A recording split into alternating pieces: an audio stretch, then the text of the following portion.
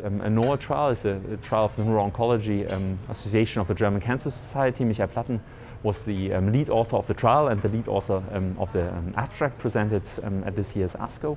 And the NOAA 16 trial had a very, very interesting approach because it is a highly personalized trial.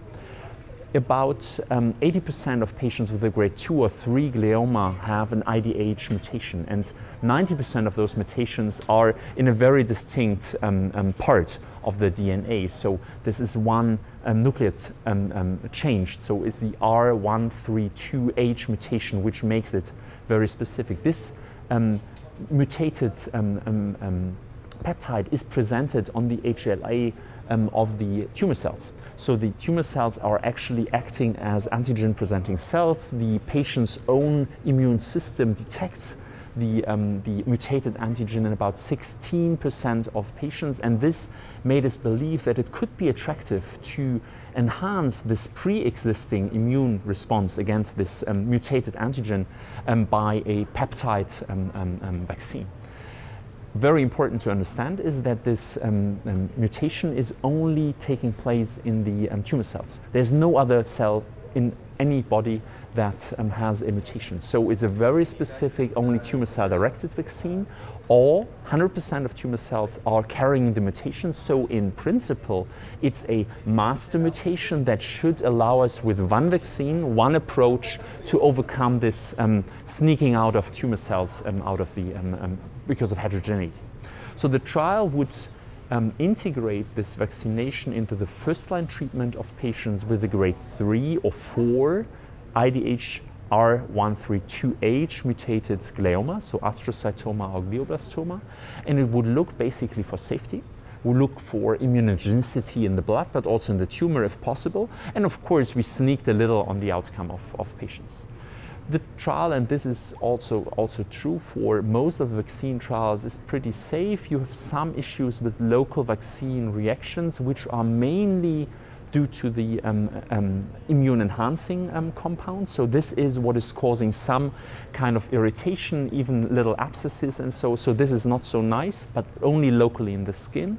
In general, body-wise, there is no remarkable adverse events. The immune efficacy was high. More than 90% of patients after vaccination had a IDH R132H specific immune response in their blood. The tumor patient that we operated on, because we had some patients that were operated, also showed specific influx of T cells, of memory T cells.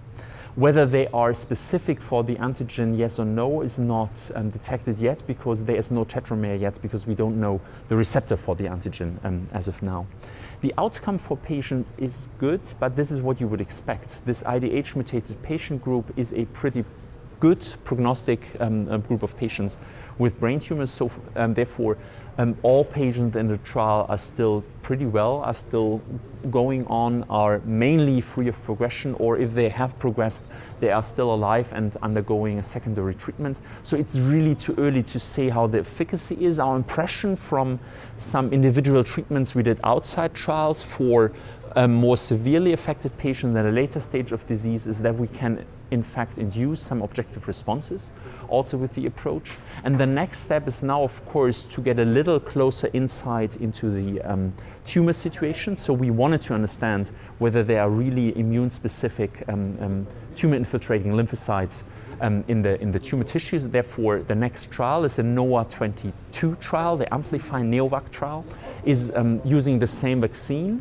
is adding Avelumab as a checkpoint inhibitor to the treatment, and is trying to really dissect the immune response in checkpoint inhibitor patients, combined treated patients, and patients just treated with a vaccine, with the really, hopefully, with the outcome that we understand how much brings a checkpoint inhibition in a vaccine study in brain tumors.